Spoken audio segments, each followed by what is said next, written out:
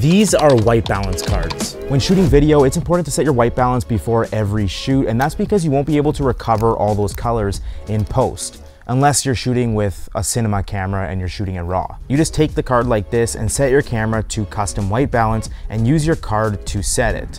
Every camera has their own way of setting a custom white balance. Some require you to take a picture of the card, but with the Sony a7 IV, all I have to do is move the point over on top of the card and set it like that. If you try to set your white balance by eye, you'll realize it's almost impossible to do so if you're shooting in a log profile, and it won't be accurate. So make sure you're using cards like this to get better quality video and get accurate colors.